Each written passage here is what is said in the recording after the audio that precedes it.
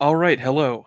Today I'm joined by Marcus Furius Pertinax to discuss the war in Ukraine. We're going to discuss a number of angles on this topic that I think is getting insufficient attention, frankly, especially among our sphere of the dissident right. So, stream is live. Looks like we're good. So, as I said, I feel like this topic is not getting sufficiently covered. Um, I recall during the coronavirus pandemic, Morgoth was frustrated at people not really focusing enough on that topic, and that's I didn't make any videos about it, did I? But so I kind of feel like that about the Ukraine war to sort of put this in perspective. I think Morgoth was 100% right that all of our focus should have been on the virus and the lockdowns when it was happening, and opposing those things. And I feel the same way about this war. Obviously, the Ukrainian war narrative displaced the coronavirus narrative, and I think that should tell you something. That should tell you enough right there about how important this war is to the regime. And I think it's very important for us to um, understand what this war is correctly and why we should oppose our country's participation in this war. Because this war serves the internationalist regime that is running Washington, D.C. and the Western world right now. We know that, I mean, our friend Stephen Carson, for example, will understand very well that war is how the American empire, so to speak, expands itself. It's not a trivial matter, even if it's some faraway country like Iraq or, in this case, Ukraine. This is a big deal. And currently, the war that's happening in Ukraine is the big deal to the regime, right? It's literally displaced the coronavirus narrative. And while the war might not be directly affecting you as much as the virus, and well, less the virus and more the lockdowns were, obviously, we should still put due attention on it because this is very significant. So I want to try and produce some content on this channel, sort of examining this war and hopefully trying to get people to care more about it from an anti-war stance. I'm very disappointed to see the right insufficiently anti-war in this regard. As our friend Thomas77 quotes from, I forget the source, but war comes like the seasons, and so it does. But also, it's a human affair that can be dialed up or down. And when war is happening, we should do what we can to see if the war ends.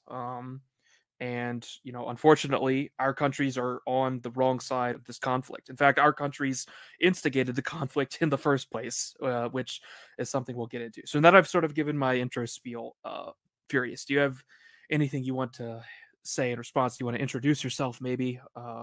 Whatever. Go ahead. Sure. Thanks, Charlie. I suppose most people who probably subscribe to Charlie would know who I am and what I do, and because I mostly co-host with Apostolic Majesty, who has thankfully made his comeback, but sadly I couldn't join him for his stream yesterday.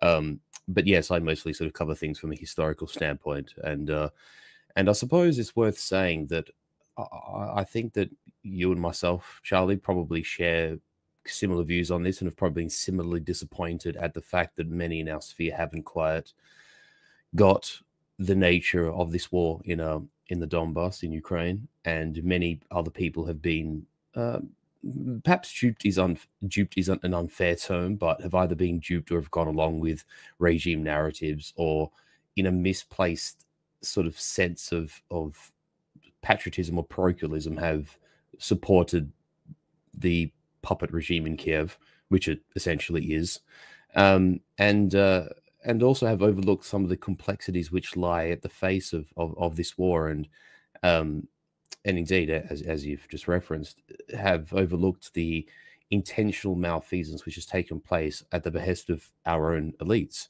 because it's very much a case of errant elites sort of going awry and misusing and exploiting our own institutions and our own blood and treasure for what amount to geopolitical games. And that, I know much is often made of the whole, is the United States of America the Roman Republic, or is it the Roman Empire? And what does decline look like, and how does it manifest, and what does a great power do when it's waning? And I mean, there are many people, particularly I think we've heard it occasionally say, like, by the by the gentleman on the Duran, who've sort of made analogies towards, or when a dying empire, or when an empire is dying, rather, it tends to make mistakes. It jumps from adventure to adventure, and engages in catastrophic errors until it eventually creates a fatal one. I think we are seeing this, and like you say, um, about the anti-war thing, I wouldn't say maybe anti-war. I'm not sure. I would say that's necessarily my view. But what we should definitely eschew is bad wars, or wars that are inherently unjust. I think it's right for a country to have a martial streak to it, that it should have a powerful armed forces, but it should serve a good. America and the West pouring its assets into a proxy war that instigates what has been a rival power, for the greater part of the last 2 centuries, with the exception of the fall of the Soviet Union in 91, and then Russia kind of bringing itself back together in the last 20 years as an exception. Russia has been a peer power of the great powers for several centuries, and the elites in Washington and Whitehall and other places have a great problem with that. And we have seen, you mentioned the coup as well, and we've seen these narratives being thrown into hyperdrive gear. And it's a bit like the NPC meme. The COVID chip has been, like the Orange Man bad chip was installed into the NPC brain, and then that was swapped out for the COVID chip, and now the COVID chip's been removed, and they've put in the Russia Putla Ukraine war chip into the NPC meme, and here we are. So I hope we can have a fruitful discussion on this point. Yes, and before we really get into it, I really want to pinpoint that the moral dimension here. I want to make this content because my government is responsible for murdering tens of thousands, possibly hundreds of thousands of people right now for its own base geopolitical interests. And a lot of people put this war in sort of this culture war paradigm, or this ideological paradigm. Some wars have to be fought. The war of northern aggression perhaps didn't need to be fought, but I'm not saying, the American South should have just not fought, right? Like sometimes you have to fight a war. This war should not be fought, and my government should stop funding the mass murder of Slavic peoples on both sides of the war, because it's frankly immoral. And I just want to point out, are we Christians or not? Are we right wingers? Are we just individualists now? I mean, obviously you can support the war because it might benefit you materially if you're an American to expand the American empire, but I'm not for that, right? I'm interested in what is actually right and what is good, and this war is not a good war. Okay, it's simply murder being inflicted by the Americans and also the Anglos. We shouldn't leave them out. The Great Britain. It's just being inflicted upon Ukraine and Russia simply to damage the Russian people and for the Americans to expand NATO forcefully into Ukraine. That's what this is about. And Indeed.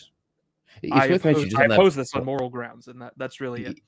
Absolutely. Just on that point, I just want to buttress you very quickly that people of our ilk who think as we do, and rightfully possess the cynicism that we do for regime narratives, right? If someone sits roughly in our sort of proximity in that sort of line of thought, if you find yourself agreeing with the likes of Hillary Clinton and Victoria Nuland and Anthony Blinken, and I mean, I know John McCain's passed away, but he actually had a fundamental role in the Maidan coup and the transformation of Ukraine into a vassal state, essentially. When you're agreeing with the bipartisan politics of Washington and the State Department and the Pentagon, and the bulk of the European Union and NATO command, etc., etc. One should look at themselves in the mirror and think, why is that the case? If I'm agreeing with these people who or these creatures who make my life hell and have ruined my nation and every nation of the West, and they're saying go in this direction, and I agree with them, is my thought process as sound as I think it is? And I don't think too many people are prepared to do that, frankly. Yes, and there's a difference between the Americans pursuing their geopolitical interest in, say, the Western Hemisphere.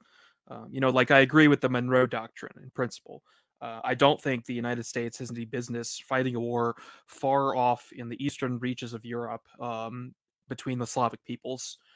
So I'm not rejecting the idea that, my nation, as does Russia, that these places have a sphere of influence. But I certainly don't support, fighting this proxy war far outside the American sphere of influence. I'm not against, I don't want the United States to be weak or crumble. At the same time, obviously, we have to oppose the global American empire, as people put it, in the hands it's currently in. This is a difficult problem, right? Mm, But I want to try and be nuanced here. And absolutely. And indeed, so more to the so point, when you look at a map, sorry, Charlie, just quickly, just when you look at a map as well, this would be the case of Mexico sort of trying to support, the reintroduction of, say, New Mexico or Texas into Mexico, and nibbling away at the southern borders of the USA.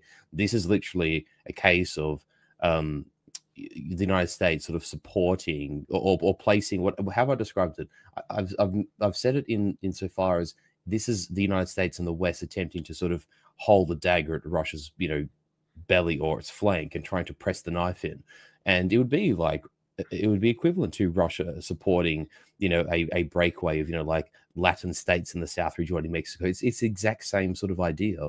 There's no introspection as to why the Americans are doing this, or the West for that matter. So, it's important to frame it in a way of, just how far away from the American sphere of influence is this? And it's like quite literally on Russia's doorstep, to be frankly, right. speaking. And I'm certainly not, pro Russia or whatever. In fact, this whole Eurasianist thing that you see a lot from some of the right wing, I regard as very dangerous. I'm not a Eurasianist. The Russians are a different Mm, civilization. At the same time, yeah. they're also a semi-European civilization, and at least a Christian one. And in general, I simply oppose the hegemony of the United States being used to eradicate other cultures across the world, and that is what the United States is trying to do to Russia right now. And I don't want to see the Russian civilization annihilated. I don't want to see them conquer Europe either. But that's sort of an Mm, exaggeration, right? That people are getting into this. So let's try to actually get into the topic now. So indeed. one of the big issues is people claim that this is an aggressive war on the part of Russia, and they have this weird view of Putin uh, and Russia, that they're just like these very basic, simple-minded expansionists, and this is simply Russia trying to aggressively expand its territory. I mean, whatever you might think of Vladimir Putin, the guy is obviously not an idiot. He doesn't appear to be the greatest wartime leader, but he's not some simple tin pot dictator trying to expand the Russian sphere of influence. I mean, the way this war so it should be clear that this war started, first of all, back in 2014, um, following the color revolution that overthrew the Ukrainian president, Lukashenko, who was sort of pro-Russian, right? And he was replaced with Poroshenko, who is more Western leaning. Um, that was the West will accuse, the Russians of pulling off of like instigating in that, even though it doesn't really make any sense because it ended up ousting their own like um, pro-Russian president in Ukraine. Um, so that's how things sort of kicked off.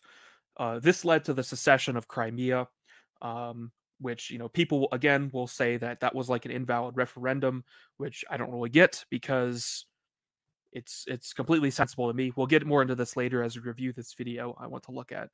I don't want to summarize the whole history of the conflict because you can find it elsewhere, but following the Crimean incident, basically separatists in Donetsk and Luhansk, the two oblasts of Ukraine, and also actually in other parts like Kharkov, I believe Sumy, Kherson, and Zaporizhia as well, also saw their own sort of protests as well. But it was in the Donbass region, as we call it, that a sort of militia movement actually succeeded in resisting the Ukrainian military for several months before Russia finally started sending military aid.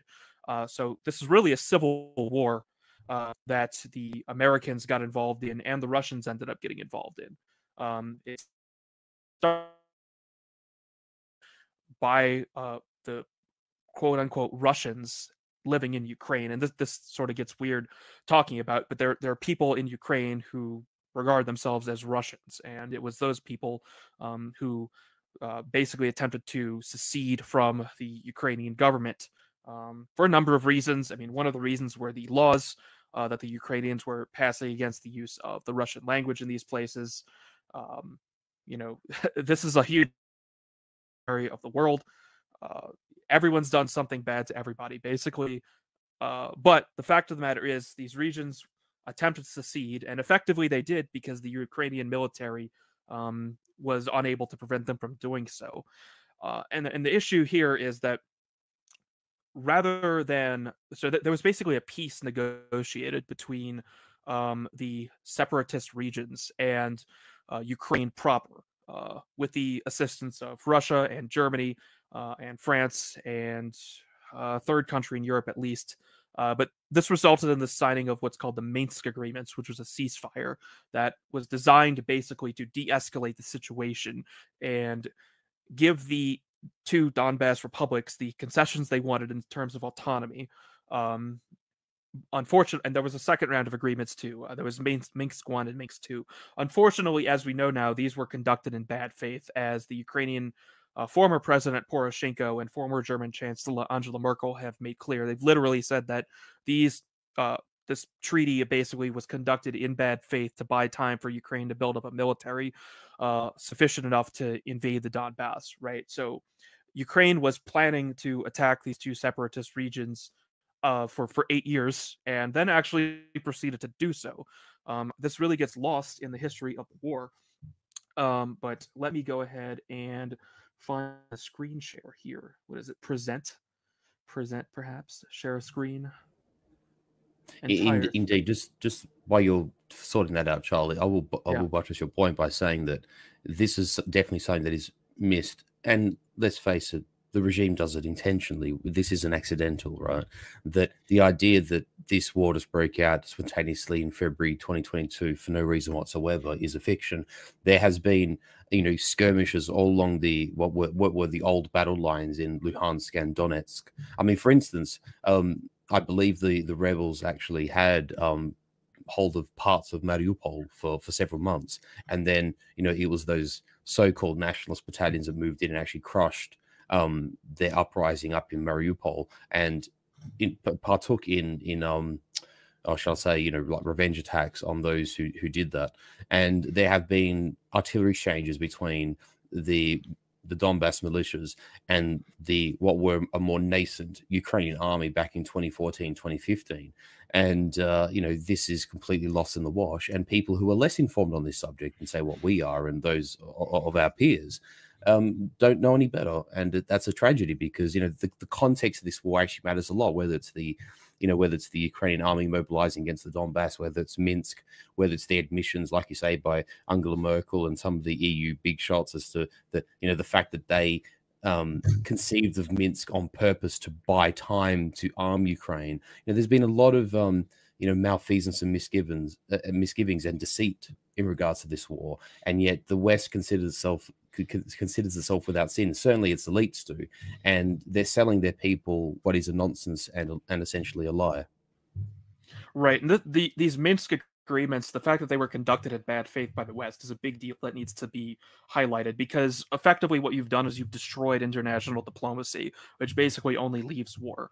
I mean, how is Russia supposed to negotiate an end to this war with the West when the West acts in bad faith? And again, I'm saying the West. Correct. Okay, I know, I understand, like, Ukrainian nationalists might want to focus more on Ukraine, but let's be honest, Ukraine would have lost this war already if it were not for the Western aid. The Ukrainian military was built up with the assistance of NATO in the first place, and the continuation of the war is entirely dependent on NATO at this point. So let's just be honest about what this is. Exactly. We have to see the regime in Kiev as being essentially an extension, almost a puppet regime of the US State Department. We literally have to see it in that frame. That is almost a truism of this entire conflict. That's certainly how I see it. And just on that point about, sorry, Charlie, just on that point about negotiations very quickly, whenever there's a setback in Ukraine for the Ukrainians and for the West, I'll always say, this idea of you know, like, oh, there might need to be a ceasefire, or that, you know, Russia's mobilized 300,000 men, and, you know, the US, you know, Blinken is pressuring Zelensky to sign a ceasefire. Now, if you were if you were Putin and Shoigu and, you know, the commanders and the military and political leaders of Russia, why would you? You know, if you've got to the point where you are now mobilizing troops and you're bringing to bear the full force of your army, why would you negotiate with the very same creatures who have admitted to acting in bad faith prior? It is actually the designers of Minsk and those who admitted to Minsk being a time buying exercise, right? A cynical time buying exercise. Why would the Russians now agree with either those people or the successors of those people to sign a disadvantageous peace? You know, like, at this point, it's going to be a case of, if you or I or anyone like in our proximity were, you know, if we're going to play armchair general and pretend that we're Putin for 5 minutes, why would you negotiate? Why would you sign Exactly. like, now that you've mobilized and you're, you know, this thing is in train, right? Why would you? In the end, the Russians are now backed in a corner where they have to fulfill as many victory conditions as possible before this war ends. That's it. That's the only considerations the Russians have from a standpoint of grand strategy. And Western media, you know, people and people who watch the media exclusively do not accept that fundamental truth. Sorry, I know that's a bit of a digression, but I thought it was important. No, that's good, because again, I wanted to really highlight the importance of what was done before the war, like negotiating with other great powers like Russia, especially in bad faith, utterly destroys any possibility of negotiation. And so now there's no way to end this war other than the total collapse of one side or the other, which is not a situation uh, you want to be in. So what I have here is an article. There's this organization called OSCE, which basically tracked, since the Minsk agreements were signed, they tracked a number of violations of that ceasefire. And you can see here these dates. This is before the war actually started. This is actually when President Just Biden was before, saying, actually, that's like a few days before the war actually broke out. precisely. Yeah, And I'll show yeah, you more on this later. sure. But you can see here this title, ceasefire violations, because one of the things that's been happening in the Donbass is, for the past 8 years, the Ukrainians just fire shells into the cities, basically. Literally, that's not an exaggeration. They do a few a day, basically, years, and that's resulted, uh, when you combine that with the deaths in the Civil War in 2014, at least 14,000 people died, as of February 19th, 2022. And this is really why I want to point out that the West does not have the moral high ground here, because the Ukrainians have been shelling effectively their own people, literally randomly, for almost a decade now, and they're still doing this to this day. Right? They launch random explosives just into cities, not in a military capacity, right? Not to like destroy some ammunition depot, but just randomly. And I'm not making that up. That sounds crazy, but that's what they've been doing for the last 8 years. Hopefully, people have been aware of that, and if they haven't, well, now you are. And this is sort of the issue, right? I mean, in terms of the rights to rule a place, right? I mean, I don't really want to get into that so much. Obviously, there are people who can rightly be called Ukrainians, and they have a right to self-government, whatever that means, in whatever geographic area they're in. But you also have to be able to control your geographic areas. And look, if these territories separated, you can't just shell them for 8 years straight. I mean, you've basically demonstrated at this point that are no longer part of your country. And how can you have any right to rule these people that you're bombing? Not to mention the fact that they clearly do not want to be a part of Ukraine anymore. They had these referendums. People will say these referendums were fake. Oh, the Russians just cheated. But look, I mean, how would you vote if you were shelled for 8 years straight? Would you want to be part of that Correct. country anymore? I don't think so. Exactly. Let's clear to this one fact that uprisings don't materialize out the ether and for no good purpose. If ethnic and linguistic Russians in the Donbass wanted no part of what had occurred, or of what was occurring in Kiev, and the direction in which, shall I say, the greater part of Ukraine proper was going, there's no ambiguity as to why the more Russian speaking and the more genuinely ethnic parts of Ukraine would not want to go in the same direction as the west of the country, because essentially, sort of, you know how they sort of say, like, you know, the United States is two countries. It's the liberal coast and the red interior kind of thing. Ukraine is similar in that sense, that you have this sort of Russian sort of northeast, east, and southeast portion, and then this different core of the country that is what you might call Ukrainian per se. Actually, this map demonstrates it quite neatly. And they are essentially sort of two countries compressed into one, you know, brought about by a broad geographic cultural identity that sort of melds them into the one thing. But as you might say, you've had this more Western oriented half of Ukraine that looks towards the EU, that looks towards NATO, that looks towards, you know, the American empire and, you know, Western culture. There is this eastern part that is looking more towards Moscow, that is more connected to Russia. And these two sides of Ukraine have been diverging and doing so at a more rapid rate of pace in the last 10 years, to the point where there has been literally an uprising in the Donbass, and has been going on since 2014-15, and there is not a genuine and, shall I say, an intellectually honest discussion about that point. No, and obviously people don't just form militias and attempt to secede from a sovereign country on a for nothing, right? I mean, these people had serious reason to want to do that and succeeded at it. It would be different if Ukraine had, you know, put down the revolution in 2014, maintained their sovereignty in their entirety, and, you know, then Russia invades 8 years later. We'd be talking about something different.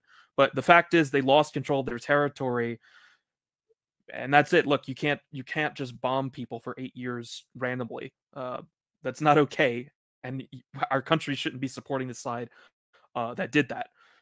Obviously, Russia also has serious geopolitical interests in taking control of these territories. I don't want to sit here and pretend like Russia is some sort of like fairy tale, lovely land where they're just really nice and they just love their fellow co-ethnic so much that, you know, they're gonna go in and spill their blood for them. I mean, that could be true too, but they have serious geopolitical interests in this region.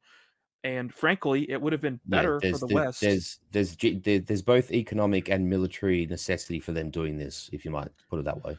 Right, and Russia's actually going to be in a much stronger position when this war is over, and they control these areas along the Black Sea and have access to the oil reserves there. It would have been better if the Minsk agreements are followed and these territories were not annexed by Russia. So the West is actually going to end up in a worse strategic position because of what it did.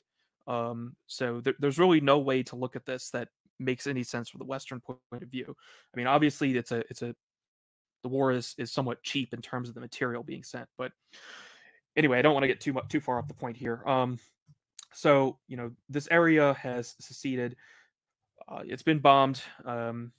These reports before the war actually started on where's my blog? I had up right here. So I just read this book by a fellow that I would actually like to talk to in a subsequent stream, maybe on Semiagog's channel, actually. But he has this handy little chart in his book that compiles the ceasefire violations. So as you can see on the left, on February 14th of last year, they were shelling at a, you know, fairly large rate, but not incredibly high. Basically every day looked like this bar or less, right? So Ukraine just consistently shelled the regions of Donetsk and Lugansk continuously, but at a very low volume. And then suddenly, and looks like a few dozen shells a day for a very long time, essentially, is what you're saying, you know, because that's so what that not represents. maybe, yeah.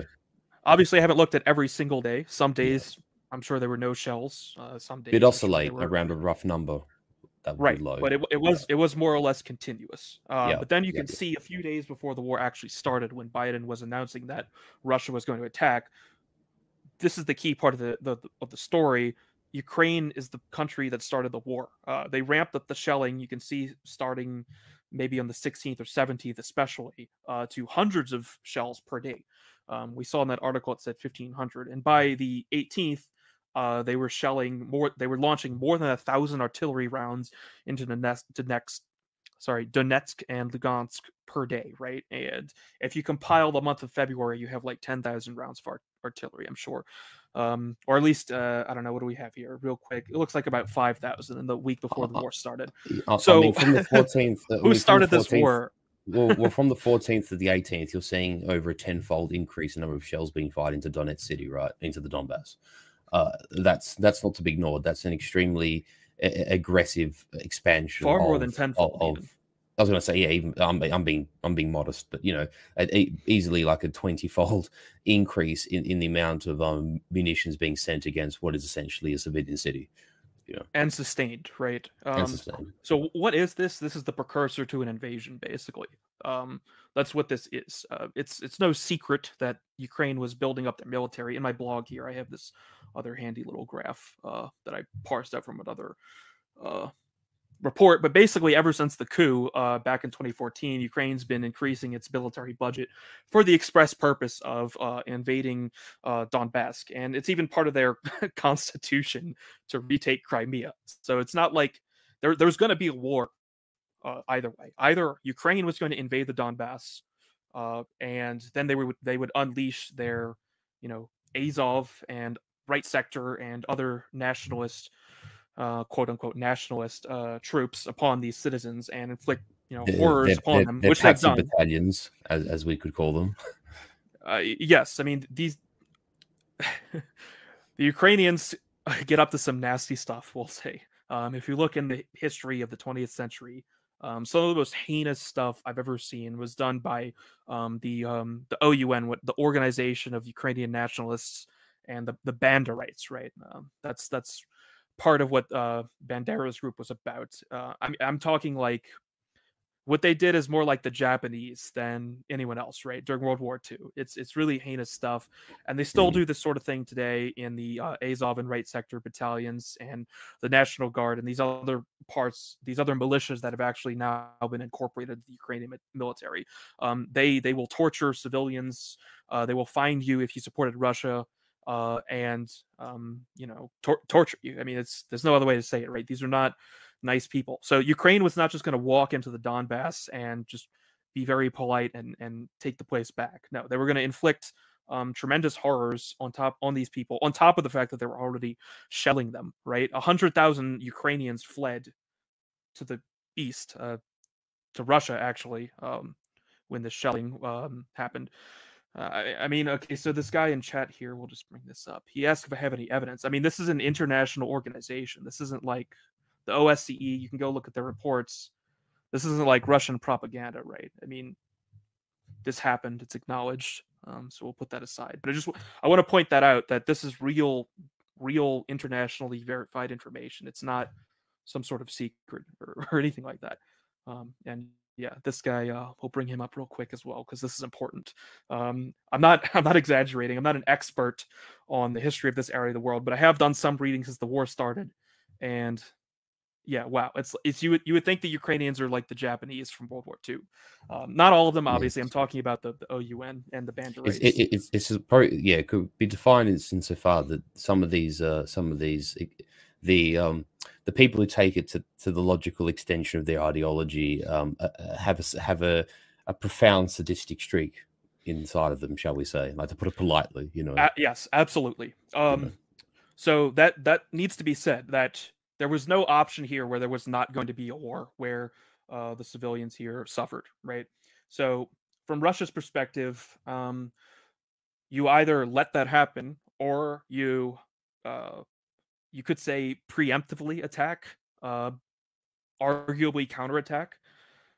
So that's how the American president Joe Biden knew that the Russians were going to invade, was because the Russians were put in a situation where the only logical thing to do at that point, from their perspective, was to invade this part of the Donbass to prevent the mass murder of the civilians there, and at the same time be able to claim the moral high ground and achieve geopolitical objectives. Right? Obviously, they have geopolitical objectives here, and they were given the casus belli to do that because of the Ukrainians. Right? As I was saying, Russia would not control this territory if the Minsk agreements had just been adhered to. But instead, we've handed Russia the moral high ground on a silver platter, through supporting what the Ukrainian government has been doing for the past 9 years now, and what NATO is doing. So that's just where we are. NATO doesn't have the moral high ground, or the Americans or the Ukrainians in this situation. And that's why I oppose the war. obviously the Ukrainian government is simply an evil puppet of the American regime. These people in the Donbass should simply be allowed to achieve their self-determination as they see fit. If that means joining Russia, so be it. Does that put Russia in a stronger position and the United States in a weaker one? Yes, but look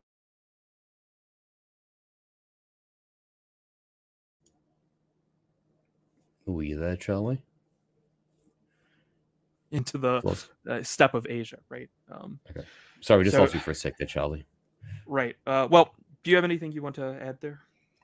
No, I think what you have said is mostly true, and I don't really have a lot to say in that regard. It's just that I have to say I'm smirking a little bit because there's a few people who've wandered in and oh, how to be a Russian puppet 101. It's just like no, and I'll reiterate. This is why this issue is important. Exactly. Yeah. This isn't like a culture war game. It's not about is Russia based or something, or do I support Russia? It's simply about having the capability to analyze this war from the correct moral dimension. I mean, people love to do this with like World War II, right? Both of us do. But I want to take that and apply it to something that's actually happening now, and maybe something that we can help put an end to, right? I think it's very important to have a proper moral understanding of what is happening here, as right-wingers and as Christians. Go ahead. And exactly, and the thing too is I mean, I know you and I slightly diverge here. I mean, I know we mostly agree, but there's a slight divergence of. I do think the considerations which you have raised have a primacy and probably the most important considerations. And although I do think that there's a matter of prioritization between the geopolitical and the grand strategic and the cultural stuff, yeah, I will say so far that our elites would love nothing more than to tear Russia asunder and see the transformation occurring in Russia as like an attack against what the regime is doing within our countries, and how it's like, oh, they would put this way, they'd love a chance to pos Russia in the same way they're posing us.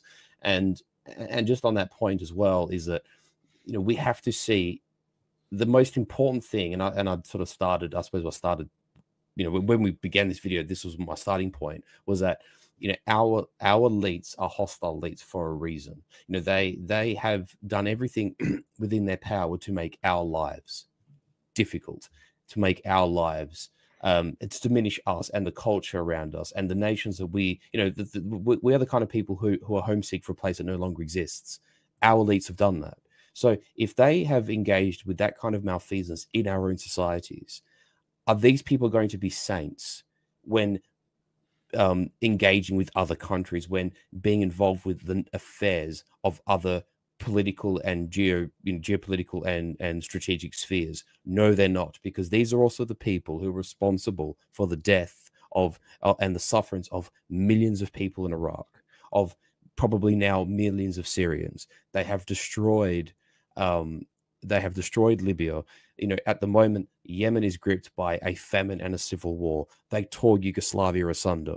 Like how much more proof do people need that our elites are responsible for these things, and they don't do it out of love or kind of like bleeding heart liberal sense of justice? They are monsters, and we must see it for what it is. Right. That's where this gets weird. Is I notice a lot of people just have this weird like hate boner, I guess you could say, for Russia, or sort of view Russia as this like joke country that's super corrupt and just incompetent, and just sort of, I don't know where it comes from, but this war needs to be understood in the context of the war in Yugoslavia, in Libya, in Iraq, in Syria, and now in Ukraine. The same thing. It's not like it would be different if the United States was some sort of extremely moral Christian empire, right? But that's not what it is. It's one of the most evil countries on the planet, and it is attempting to spread satanic degeneracy across the planet, right? That's what they have in store for Russia, and in fact, they want to tear the Russian state apart. It's their vocation, it's their mission, right? They've admitted to it as much. Yes, they want to pause the world. They want to annihilate the Russian culture and replace it with this international liberalism, to put it bluntly. I would just say Bolshevism, really. Yes. So that's the situation we're in, right? Where we Mhm. have to understand that. I mean, again, I don't.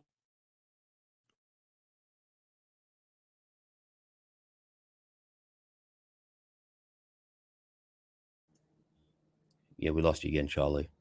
This is an existential.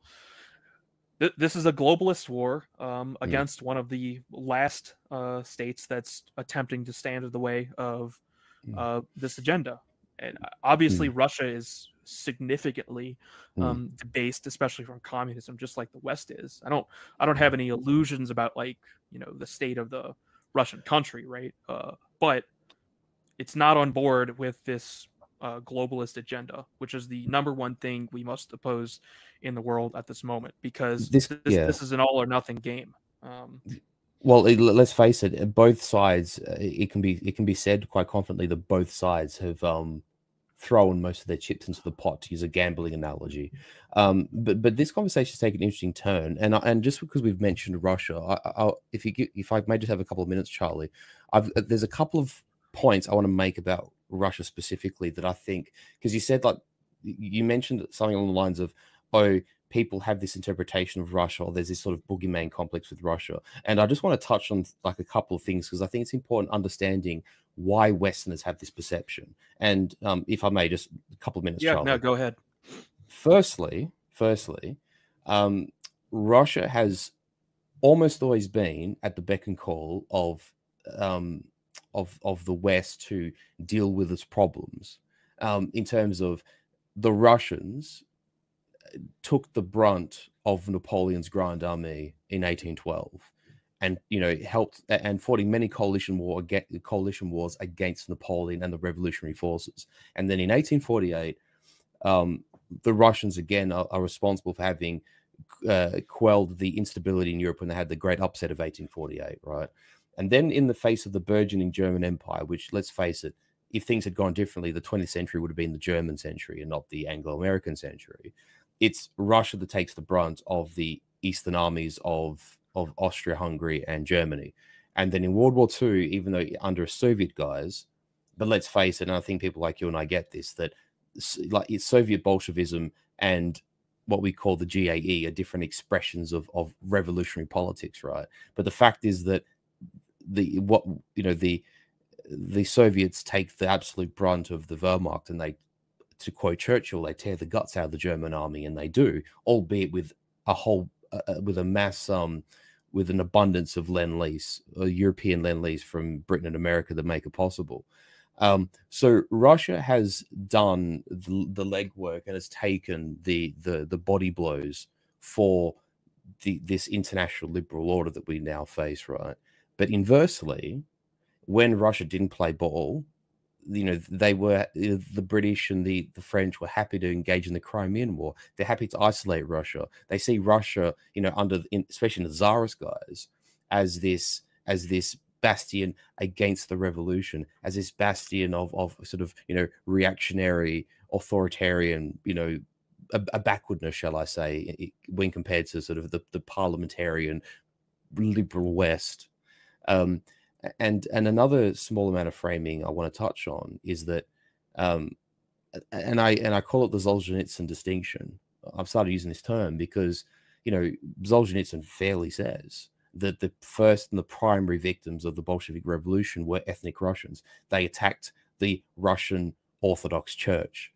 They attacked Russian Cossacks. They attacked Russian kulaks.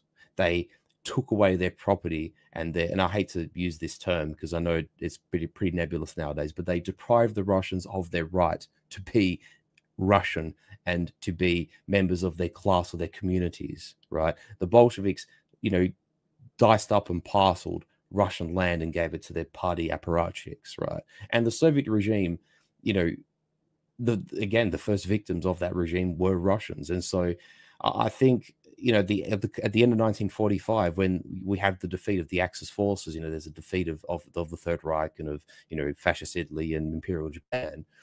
Obviously, we moved from World War II to Cold War, and there needs to be another enemy, another demon in the psychology of the West. And even though they had used the Soviet Union and before that Russia as this meat grinder for their purposes to defeat their other continental enemies. The Soviets become this boogeyman in the Cold War. And this is why, I mean, sometimes I even make this mistake myself, but I try to stop myself from doing it. I do not use the words Soviet and Russia interchangeably, because, you Correct. know, Yeah. the Soviets are the regime which was imposed on Russia by the Bolsheviks, which is a whole other can of worms. And we know who's responsible for the Bolshevik Revolution. Let's put a bookmark in it and close it, because we know what we're talking about without elaborating. But for the Western narrative, this idea, and it's something that's really, I think, affected boomer mentality, right, is that for them, Russia, Soviet, Russia, Bolshevik, communism are the same thing, but they are not. They need to be seen as distinct things. And the circle of the Cold War, and then we see with, like, you know, Fukuyama's end of history when the wall falls in the early 90s, right? And the final victory, you might say, the Enzig of liberal democracy and capitalism in the 90s. You know, Russia's kind of seen as this, oh well, the Soviet system ran out of, you know, steam, and it collapsed because it was crap, and the Russian people just left to pick up the pieces. And so, you know, I'm sorry, this is a bit of a digression, but I really think it's important, because I think a lot of people in our circles, and particularly people who are older than us, use Russia, Soviet interchangeably, and it's not true. Moreover, we have to identify the fact that historically, you know, London, Washington, etc., have used Russia because they can send men flesh into the meat grinder. You know, Russia's this big, relatively populous country that sits on the border of Poland, of Germany, of, you know, prior to the Austrian Empire and the Ottoman Empire, right?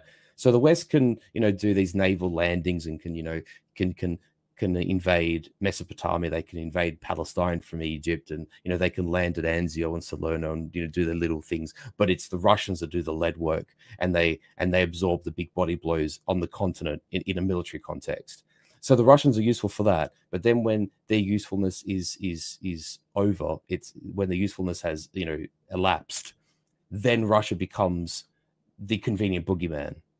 And people really need to see that for what it is, because it is deeply cynical and it is actually immoral. Sorry, that was a bit of a tangent, but it's really important we canvass it, Charlie. No, that was very good. So where to go from there? What I want to Sorry, that was let me a say tangent. no, it was good. I'm just trying to formulate what I had in my head. So, you know, again, in terms of the war, right? I mean, we can say that President Putin, I would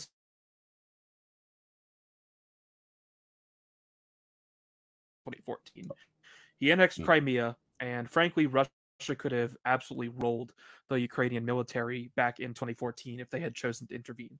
They chose not to. The Donbass, the two republics, only existed up until 2022 because the Russians finally did come in at the last minute and actually prevent the Ukrainian military from annihilating them. So, you know, they had opportunities to be much more aggressive here, and they didn't. Now, of course, Mr. Putin did ultimately decide to escalate this war, right? He made the decision to go into Ukraine. Um, it looks like a war was going to happen either way.